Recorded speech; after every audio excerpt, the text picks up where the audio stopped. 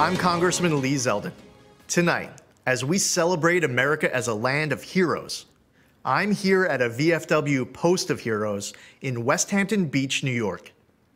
I've seen amazing Americans in action, raised in a law enforcement family, deployed to Iraq as an 82nd Airborne paratrooper, and serving today in the Army Reserve.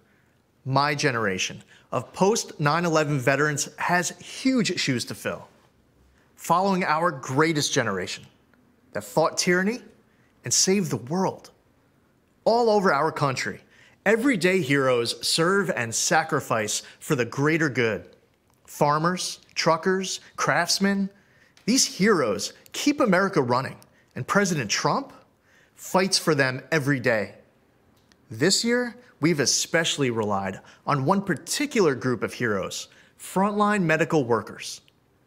My twin daughters, Michaela and Ariana, were born over 14 weeks early.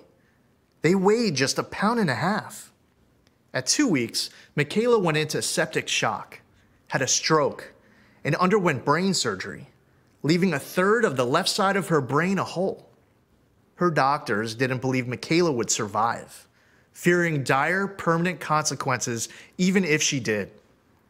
Through the miracles of modern medicine, power of prayer, and her will to live, my daughters are now starting high school and doing great, with no long-term effects from those frightful months in the NICU. So when I learned my county's PPE stockpile was depleted, I immediately thought of those healthcare workers who saved my baby girls. Jared Kushner and I were on the phone late into that Saturday night. The very next day, President Trump announced he was sending us 200,000 N95 masks. He actually delivered almost 400,000. That number quickly grew to 1.2 million masks, gowns, and more. The president sent thousands of ventilators to New York. He deployed the USS Comfort and converted the Javits Center to a field hospital. His administration authorized our lab testing requests at blinding speed.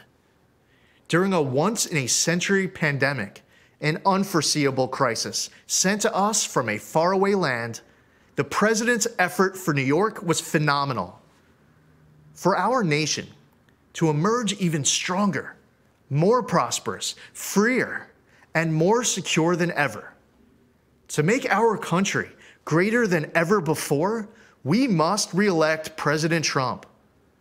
We are the land of the free because of the brave.